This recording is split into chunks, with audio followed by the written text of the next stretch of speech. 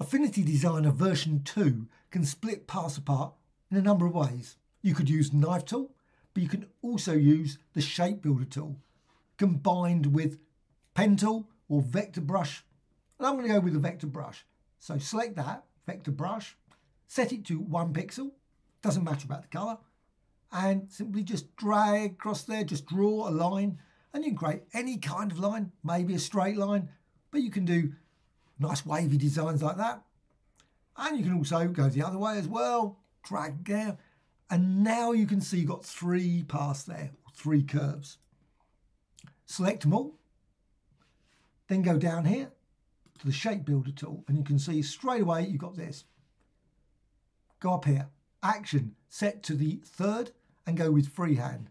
And you can just hover over, just simply click that one, and you can see you get these lines, click, see these lines, click, and again, see these lines, click, and it creates these curves. Basically, all of it has been split now. Obviously, you can still see the other curves.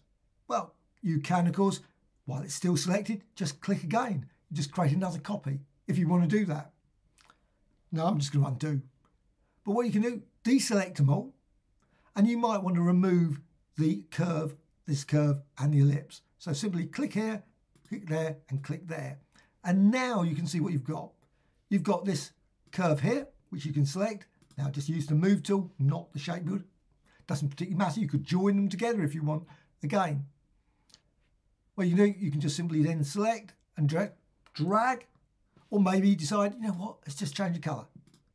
Let's just go there and put it to different colours, different blues, yellow, green, and you can see your colours there.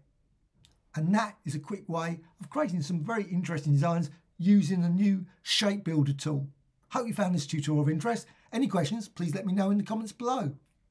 Thank you much.